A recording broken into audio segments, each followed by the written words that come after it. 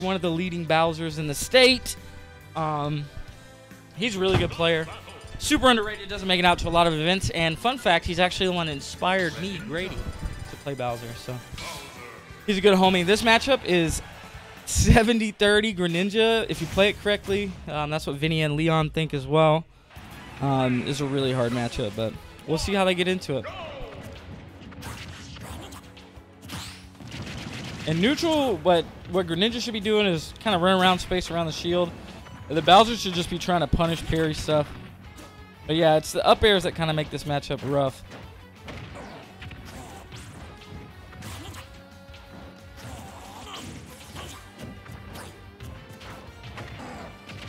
Oh yeah, drag down stuff right here. Bowser just kind of gets stuck in the mixer forever against certain characters. The cool thing about him is you get a couple hard reads and you're right back in the game. Yeah, see, I think he's landed 2 up smashes, 1 tilt and a grab.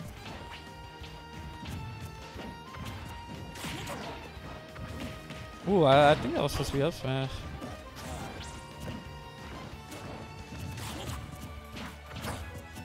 So you're doing a really good job not sending. As soon as I say it, comes through.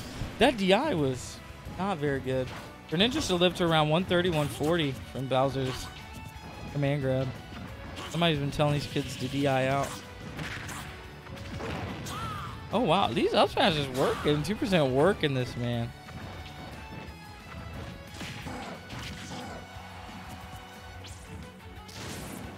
Yep, and that's the other part of the matchup that's just rough. Greninja can edge guard that character for days. Yep. He's kind of flubbing up his edge guards though. Bowser living 135. He's the heaviest character in the game.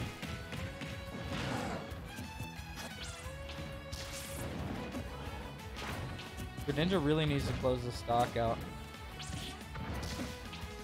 Rage, yeah, most stuff on Bowser right now is Rage is gonna kill. Bowser can kind of just throw stuff out, yeah. The DI was good on that one. The saving grace in this matchup is 2-framing Greninja just with any character. It's really easy. Yeah. He's kind of got Fox syndrome when it comes to the 2-frame.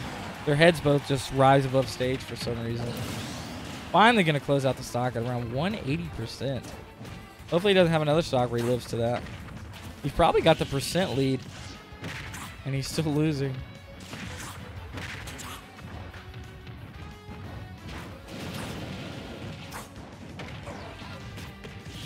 Oh yeah, you can't full jab. Tough guy. Yep, and that should be easy. Oh, parry. Oh man, he's catching his timings too. And yeah, 2% gonna take that game. Cool thing about that up air is Bowser's up air actually has intangibility on frame 3. So certain times he'll throw out a move, but it won't whiff. It'll just Bowser move will beat it because it's got pure intangibility.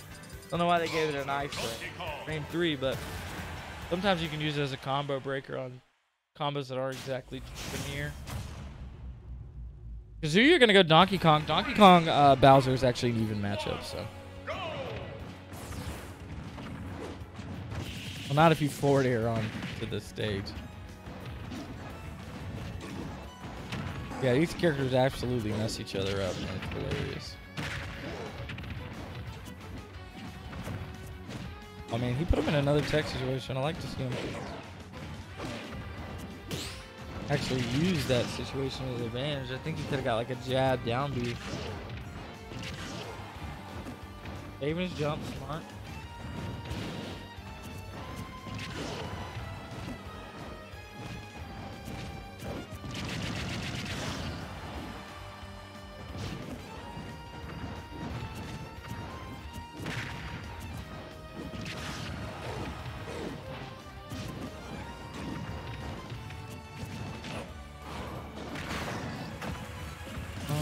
I honestly don't know. That was just a kill. He's doing a lot of in and out DI, I think, trying to control where he's going with the side B, but I mean, you can just DI the hit and you won't die. Yeah.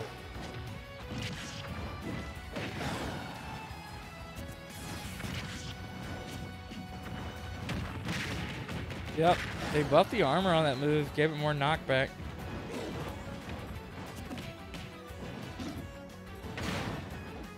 Fun fact about DK's cargo throw is the cargo itself, and then him, whenever he puts you on his shoulders, both have different mashes.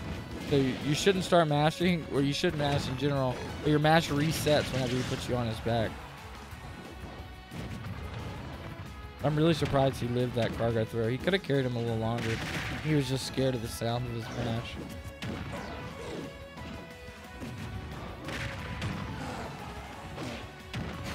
Backer, yeah. Definitely just going to absolutely obliterate Donkey Kong there. And we find yourself in a lot of grab situations. I think that run-up shield is very Smash 4-esque. He's getting punished for it a lot.